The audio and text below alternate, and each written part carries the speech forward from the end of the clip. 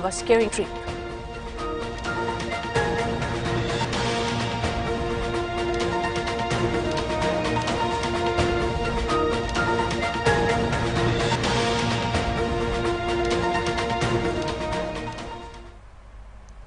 Now for the news in details.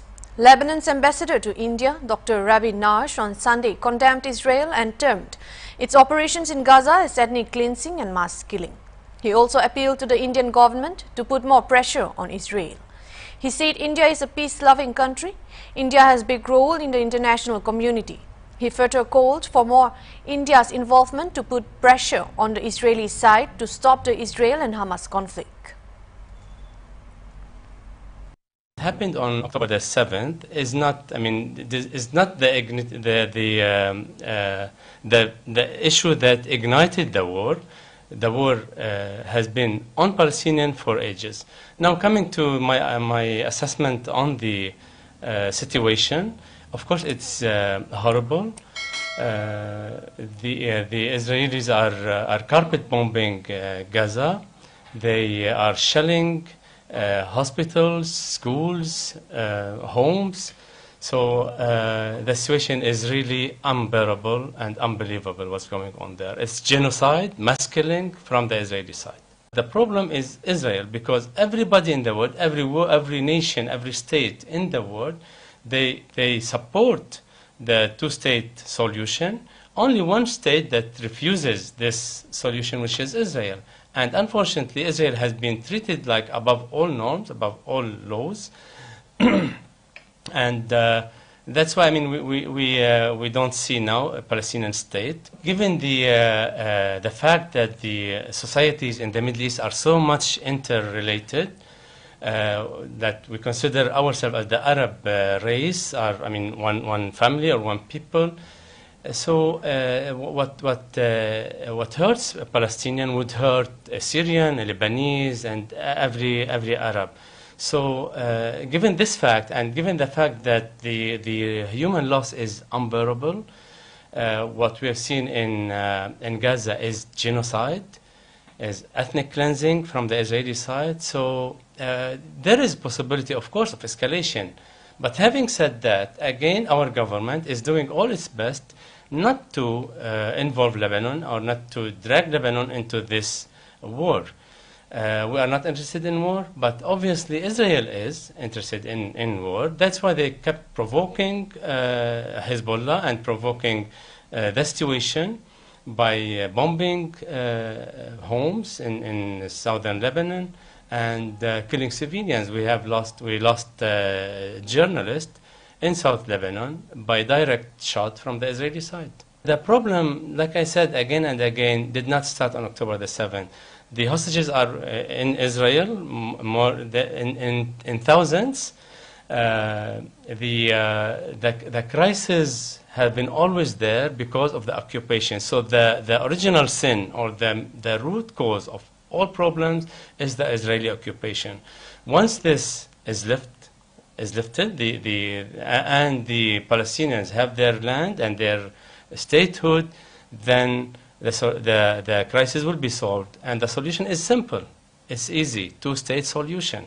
India is a peace-loving country. India is a big role player in the international community. They are rising power, and they have lots of responsibilities because with this promoting themselves, I mean, they are a peace-loving country, and they do have lots of things to do with this crisis. Of course, they are in contact with the leaders in our region, but we also call for more involvement, for more pressure from India on the Israeli side to stop this madness. So you said there has been a conversation between two. Has there been conversation between Lebanon and Indian officials regarding this conflict? We are in contact with here. Our embassy is in contact with the Ministry of External Affairs, and yes, I mean, this is a channel between Lebanon and India, but there hasn't been any direct or bilateral contact from Indian official with the Lebanese official. But yes, we are in continuous cooperation and coordination with the Indian side. Moving on to the next news. Reacting to Congress MP Digvijay Singh's remarks amid the rift allegation between him and State Congress Chief Kamal Nath, Madhya Pradesh Chief Minister Shivraj Singh Chauhan attacked the Congress. The public is seeing all of this. Why would the BJP spread rumours? Kamal Nath ji himself asked the Congress workers to tear Digvijay Singh's clothes. Madhya Pradesh CM Chauhan said while speaking to ANI in Madhya Pradesh, Bhopal.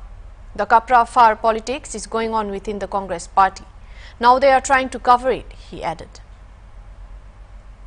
कहावत है, चोर की दाढ़ी में तिनका।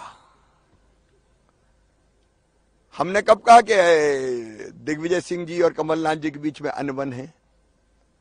आप tweet करके बता रहे हो कि अनबन नहीं है, भाजपा भ्रम फैला रही है। भाजपा भ्रम क्यों फैलाएगी? जनता देख रही है।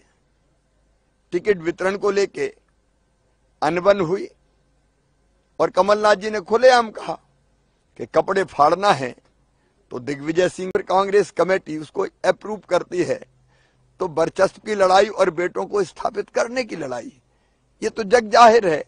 इसमें भारतीय जनता पार्टी कहां से आई? अब अपनी झेप मिटाने के लिए ऊपर से पॉलिश कर रहे हो कि भाजपा भ्रम फैला रही है। कमलनाथ जी भी कुछ भी कहते रहते हैं, कह दिया भाजपा को बेरोजगार कर दो। अरे हमारे लिए राजनीति कोई रोजगार का माध्यम थोड़ी है। राजनीति हमारा धंधा नहीं है कमलनाथ जी। हम रोजगार के लिए राजनीति नहीं करते। रोजगार के लिए राजनीति करते होगे तो आप करते होगे। आप कारपोरेट जगत से आते हैं, आप अरबपति हैं, आप सेठ हैं, आपका काम करने का स्टाइल अलग है। जनता से आपको कोई लेना देना नहीं है। आप गांव में नहीं गए कभी। गांव की गलियां, खेत, खेत की पगडंडियां, जनता से आपका कोई वास्ता।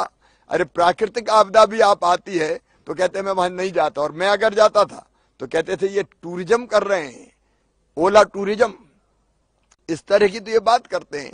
तो ये राजनीति रोजगार का माध्यम आपके लिए होगी। भारतीय जनता पार्टी के लिए सेवा का साधन है। हम सेवा के लिए राजनीति। At the protest over the Israel-Hamas war with the message, "Stop this genocidal aggression on Gaza," in the presence of Kerala CM Pinarayi Vijayan, party leader Sitaram Yechuri says the whole Central Committee has decided to protest today, demanding an immediate end to this barbarity that is being done by Israel in the Gaza Strip against the Palestinians. Till now, the figures show that immediate end to this barbarity that is being done by Israel in the Gaza Strip and against the Palestinians. Till now, the figures that have been officially put out, bombed under the rubble, how many bodies are there, that is only a guess. I mean, this is inhuman barbarism, that what we are seeing now, and this must stop and must end immediately. The United Nations General Assembly resolution calling for a humanitarian pause must be implemented by Israel, by the world and all the allies of Israel. The entire imperialist world is standing behind Israel in this barbarity. And this barbarity is such that it only, I mean, one can only recall or recollect what Rabindranath Tagore once said, "Give me a voice of thunder. Give me a voice of thunder that I can hurl imprecations upon this cannibal who spaced neither woman nor child." This was Tagore's powerful, stirring call against these sort of atrocities, and that is all we can recollect now. And this whole justification being given in the world that this is not against Palestinians, this is against Hamas. It is exactly similar to some sort of situations that we have faced in our country. We'll now take a short break. We'll be back with more news.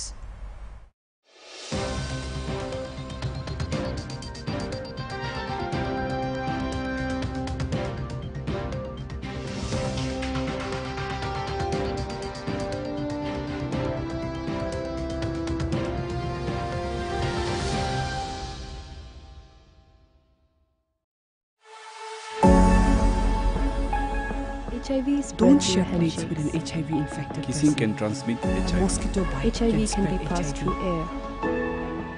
Don't believe the misconceptions of HIV. Stay informed, stay safe.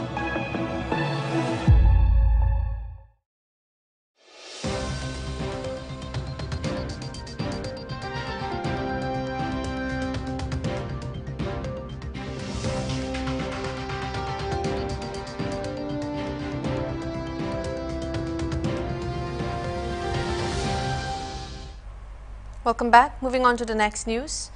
Multiple explosions at a prayer meeting of Jehovah's Witness believers at a convention center jolted Kerala. At least one person was killed and 36 were critically wounded in the explosion in Kalamassery area. Soon after the horrific incident, HM Amit Shah spoke to Kerala Chief Minister P. Vijayan and took stock of the situation. An 8-member NSG team, including an officer, Home Minister direction reached a spot for investigation on the explosion. Meanwhile, Kerala police suspected improvised explosive device behind a Kerala blast tragedy. Kerala DGP informed that 36 injured persons were undergoing treatment in various hospitals in the district. Meanwhile, the explosion triggered a political row as BJP trained guns at Kerala government. Kerala CM Pinayari Vijayan has vowed thorough investigation after the fatal incident. Today morning at 9:40 a.m. approximately, there was an explosion in Zamra International Convention Center, Kalamassery, in which one person died and 36 persons are undergoing treatment as per our information. In that convention center, Jehovah's Witness regional convention was happening, and all our senior officers, including the Commissioner of Police and others, are at the spot. They are investigating the matter. Our additional DG Law and Order is already on the way. He will be reaching soon, and myself will be reaching the incident place shortly.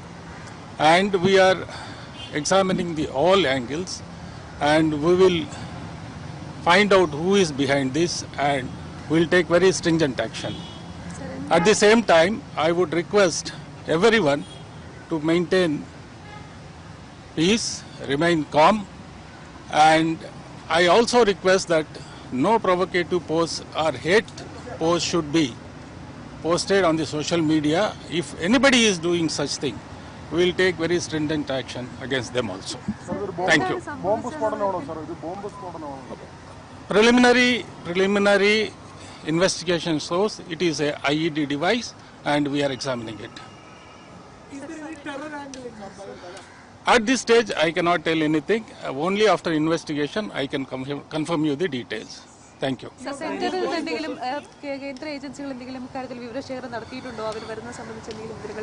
So far, I don't have any information. Thank you. Nobody spoke to me from the MHA. You're going there right now? I will be going there right now. So okay. any special team is there? We will be constituting a special team for this. Today itself. Today, after I reach the spot, we will constitute a special team. The last few years, sadly for Kerala, has seen the growing rise of a lot of fundamentalist organizations and a rise of a lot of organizations that have very extremist, radical Islamist thoughts. Right now, Kerala is ruled by the Communist Party, and the Congress Party and the Muslim League are, both of them are two parties that are two prominent opposition parties. All three are part of this National India Alliance, and the three parties are competing with each other to grow, to support these radical extremists for their narrow vote bank politics. The PFI is a banned organization in India, but Kerala we see a lot of open cells of the PFI, and once the conflict started in Israel, we are now seeing the dangers of what exactly these radical ideologies can do. Because in the last few weeks, we have seen many of these rallies that are organized by PFI, that is a banned organization that is openly supporting many terrorist organizations across the world. And this is shocking. Yesterday in Kerala, a terror leader who ironically and shockingly 2 weeks back was addressing a crowd in Pakistan where he called for a global jihad, And yesterday in Kerala, he was addressing a massive crowd in Kerala virtually. All this is shocking. Incident of a bomb blast in a prayer meeting of the Christian community in Cochin is a shocking incident.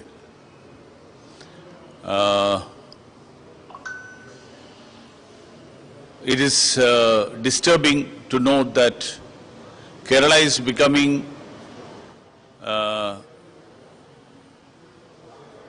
place where such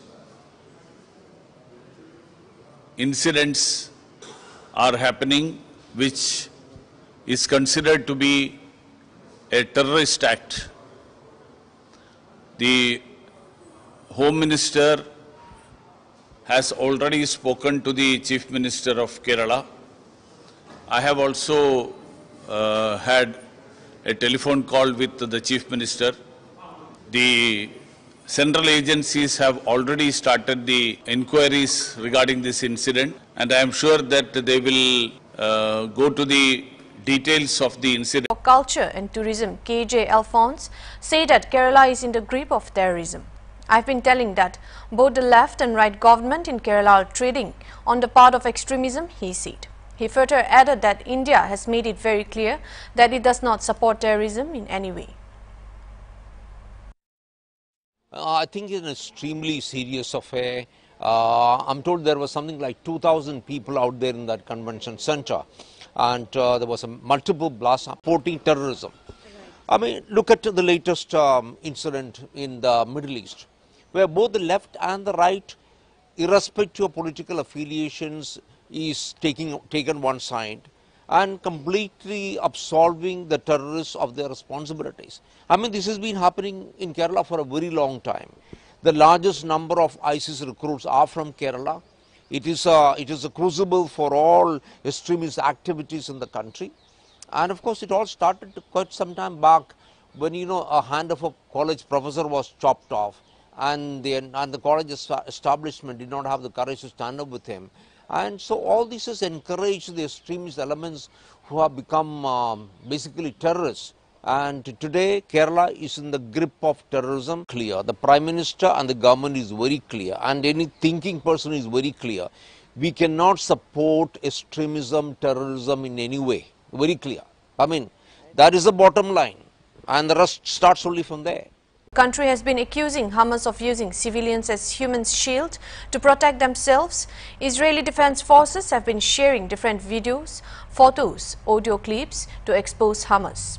Recently, IDF shared a graphical representation illustrating Hamas' alleged headquarters. According to Israel, Hamas has its hideouts in places like schools, university, mosque and hospitals. Israel has tightened its blockade on Gaza and people are isolated with a telephone and internet blackout. IDF even shared video of its ground offensive against Hamas. The war between Israel and Hamas has been raging and thousands of both sides have lost their lives.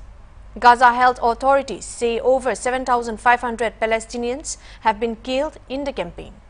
On October 7, an assault by Hamas killed 1,400 Israelis in the deadliest day of the nation's 75 victory. אתמול בערב נכנסו כוחות קרקעיים נוספים שלנו בשערי עזה לפתחו של מעוז הרשע. זהו השלב השני של המלחמה שמטרותיה ברורות.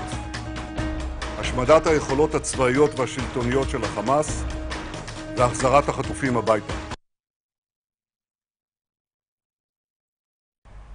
Israel continued to step up its ground operation in Gaza as its conflict with Palestine entered day 23. Israel Defense Forces struck numerous major targets of Hamas, killing its top commanders. Amid the ongoing aerial assault on Hamas, PM Modi spoke with Egyptian President Abdel Fattah el-Sisi on the counter-offensive. Both leaders exchanged views on continuing global efforts to rush humanitarian aid to war-ravaged Gazans. Taking it to X, PM Modi said that both leaders shared concerns over terrorism, loss of civilian lives amid the ongoing conflict. The two leaders also voiced satisfaction over the progress of bilateral relations, strategic partnership between Egypt and India. Over the weekend, a total of 34 trucks transported much needed supplies, including food, water from Egypt to Gaza via Rafah crossing. Earlier, the humanitarian aid sent by India for the people of Palestine arrived in Egypt on October 22. The war between Israel and Hamas has already claimed thousands of innocent lives, leaving several injured.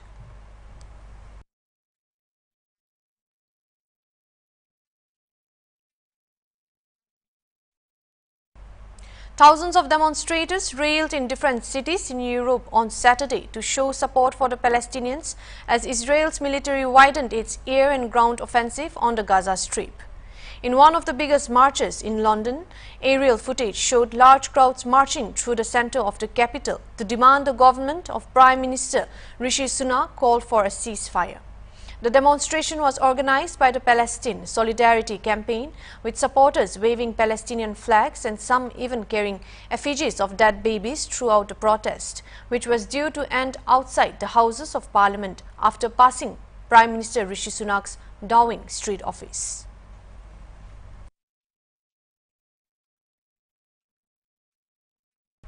That is all we have for this bulletin. Thank you for watching Hornbill TV.